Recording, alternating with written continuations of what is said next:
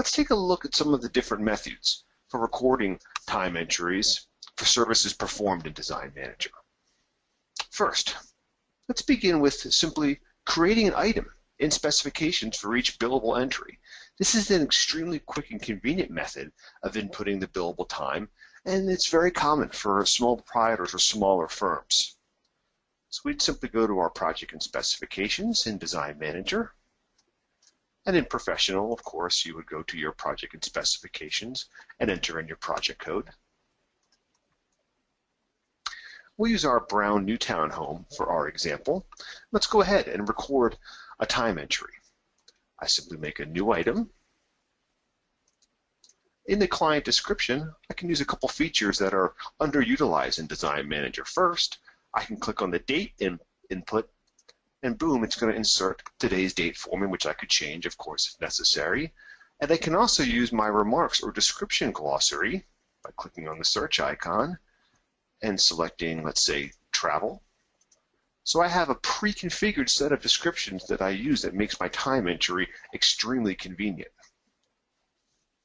From here, go ahead and put in our location. I'll use my time location. Quantity of 1, units could certainly be hours. Sales category, I'm going to select something appropriate such as professional services or time.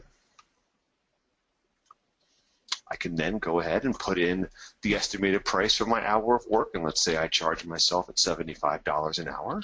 And I could even put in an estimated cost. Now, this is completely optional and not particularly useful for sole proprietors, but if you're in a larger firm where you have employees that are billed on an hourly rate, it would be very handy to have that information when you're doing your profit analysis on your particular projects. So we could say that I could billed out by the company at $40 an hour. Now, we're almost ready to go. Let's check a few things here. First, notice on the component window that I'm actually classifying my time entry as merchandise. But that's not even going to matter because my sales category has been configured so that even my merchandise entries go into the appropriate sales or revenue account for professional services and time. So now that I have my sales category configured properly, all of my revenue will appear in the proper professional services time account on my income statement.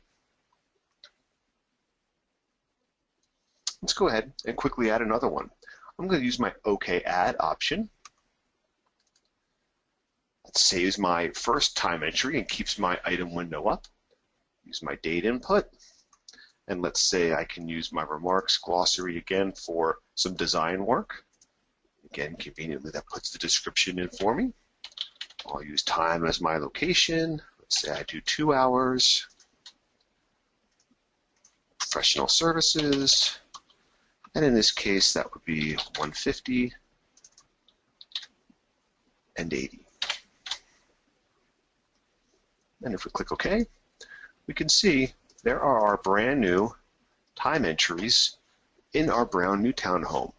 So this method, extremely quick and familiar, as we're using the same windows that we use to enter our merchandise or other services that we're providing to our client. And as we will see, we can use the layout feature on the client invoice window to change the order of the billable items if desired. And this does not require any other configuration in Design Manager.